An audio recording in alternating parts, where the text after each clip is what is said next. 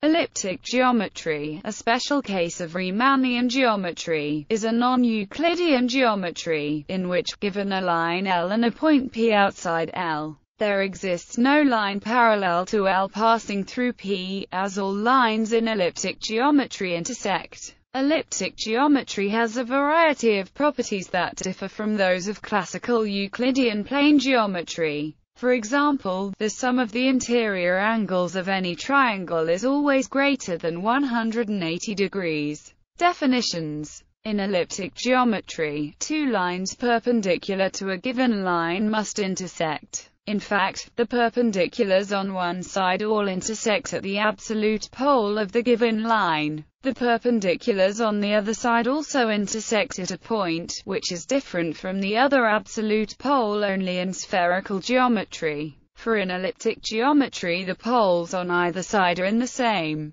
There are no antipodal points in elliptic geometry. Every point corresponds to an absolute polar line of which it is the absolute pole. Any point on this polar line forms an absolute conjugate pair with the pole. Such a pair of points is orthogonal, and the distance between them is a quadrant. The distance between a pair of points is proportional to the angle between their absolute polars. As explained by H. S. M. Coxeter, the name elliptic is possibly misleading. It does not imply any direct connection with the curve called an ellipse, but only a rather far-fetched analogy. A central conic is called an ellipse or a hyperbola according as it has no asymptote or two asymptotes. Analogously, a non-Euclidean plane is said to be elliptic or hyperbolic according as each of its lines contains no point at infinity or 2 points at infinity. 2 dimensions. The spherical model. A simple way to picture elliptic geometry is to look at a globe. Neighboring lines of longitude appear to be parallel at the equator, yet they intersect at the poles.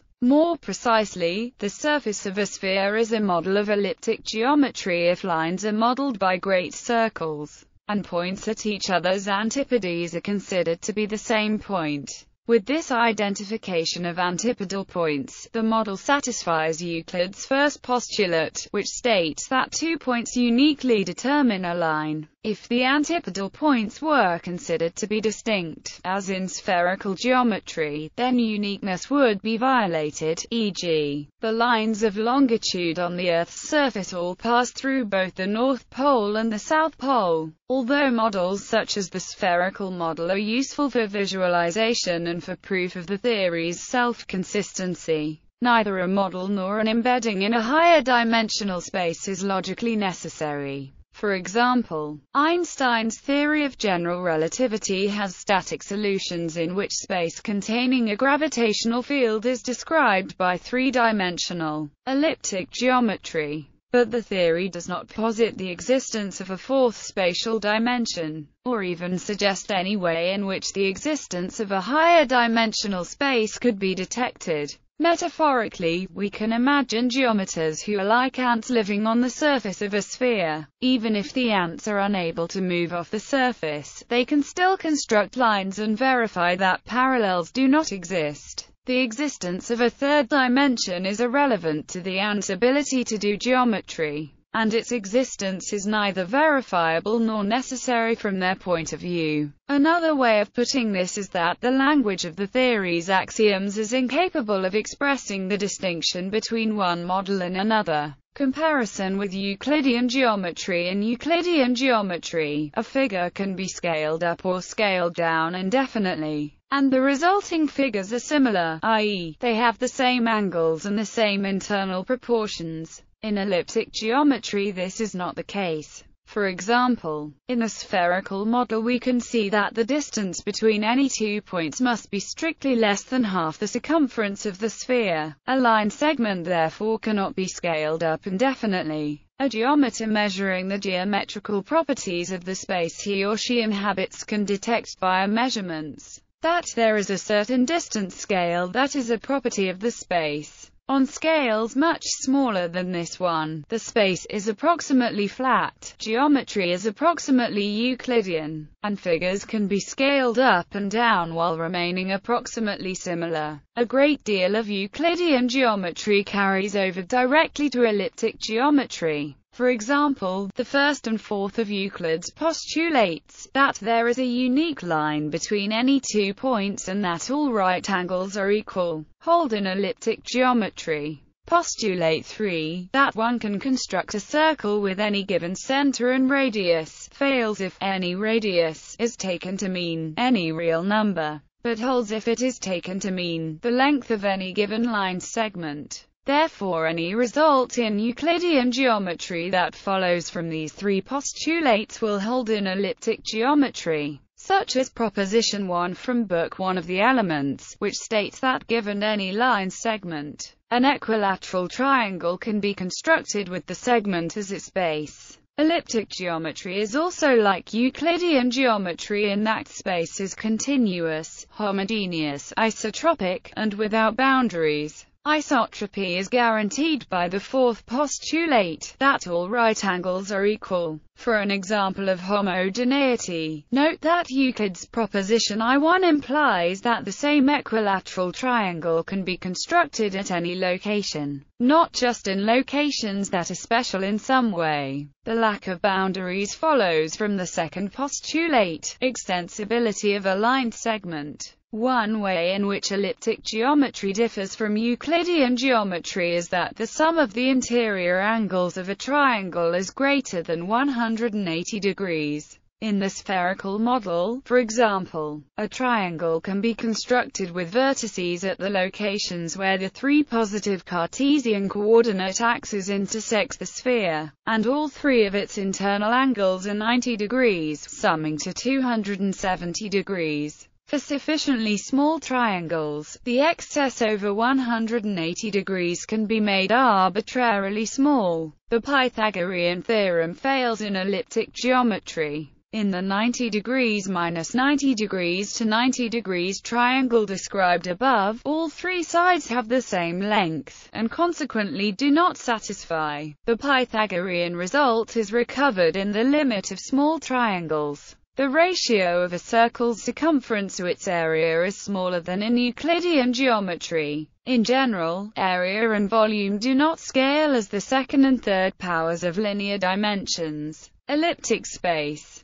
Elliptic space can be constructed in a way similar to the construction of 3-dimensional vector space, with equivalence classes. One uses directed arcs on great circles of the sphere, as directed line segments are equipolant when they are parallel, of the same length, and similarly oriented. So directed arcs found on great circles are equipolant when they are of the same length, orientation, and great circle. These relations of equivalence produce 3D vector space and elliptic space, respectively. Access to elliptic space structure is provided through the vector algebra of William Rowan Hamilton. He envisioned a sphere as a domain of square roots of -1. Then Euler's formula represents the great circle in the plane perpendicular to R. Opposite points R and R correspond to oppositely directed circles. An arc between θ and Φ is equivalent with one between 0 and Φ θ. In elliptic space, arc length is less than π, so arcs may be parametrized with θ in 0, π, or. But since A ranges over a sphere in 3 space, exp ranges over a sphere in 4 space, now called the 3-sphere, as its surface has 3 dimensions. Hamilton called his algebra quaternions, and it quickly became a useful and celebrated tool of mathematics. Its space of 4 dimensions is evolved in polar coordinates with t in the positive real numbers. When doing trigonometry on Earth or the celestial sphere, the sides of the triangles are great circle arcs. The first success of quaternions was a rendering of spherical trigonometry to algebra. Hamilton called a quaternion of norm 1 of Ursa, and these are the points of elliptic space. With r fixed, the verses form an elliptic line. The distance from to 1 is a. For an arbitrary verse u, the distance will be that theta for which cos theta equals 2, since this is the formula for the scalar part of any quaternion. An elliptic motion is described by the quaternion mapping where u and v are fixed verses. Distances between points are the same as between image points of an elliptic motion. In the case that u and v are quaternion conjugates of one another, the motion is a spatial rotation, and their vector part is the axis of rotation. In the case u equals 1, the elliptic motion is called a right-Clifford translation, or a parataxy. The case v equals 1 corresponds to left Clifford translation. Elliptic lines through versa u may be of the form or for a fixed r. They are the right and left Clifford translations of u along an elliptic line through 1. The elliptic space is formed by identifying antipodal points on S3. Elliptic space has special structures called Clifford parallels and Clifford surfaces. Higher dimensional spaces. Hyperspherical model. The hyperspherical model is the generalization of the spherical model to higher dimensions. The points of n-dimensional elliptic space are the pairs of unit vectors in Rn+1, that is, pairs of opposite points on the surface of the unit ball in dimensional space. Lines in this model are great circles, i.e., intersections of the hypersphere with flat hypersurfaces of dimension n passing through the origin. Projective elliptic geometry. In the projective model of elliptic geometry, the points of n-dimensional real projective space are used as points of the model. This models an abstract elliptic geometry that is also known as projective geometry.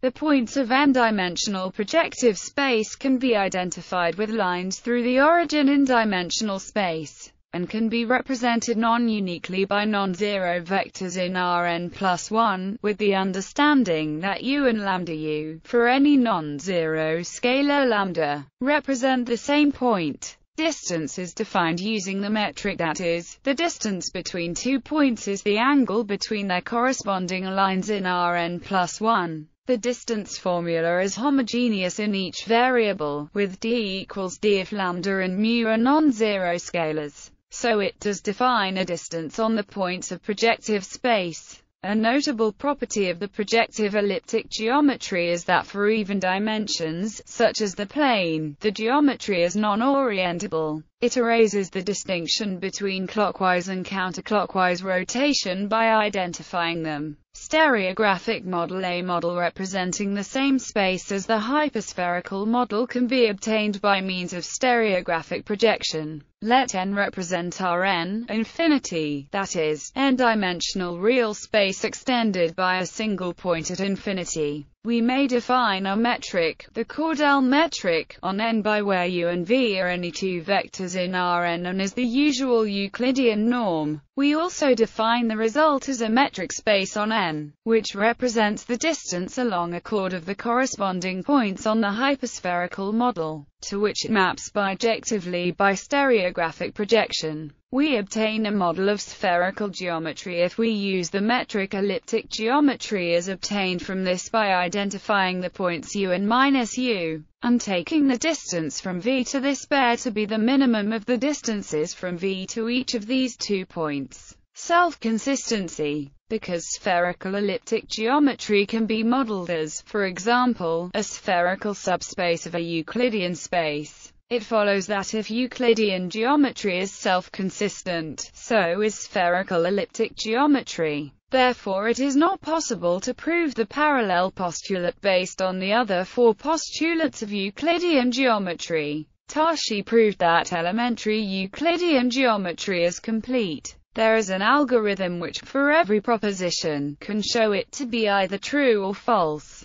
It therefore follows that elementary elliptic geometry is also self-consistent and complete.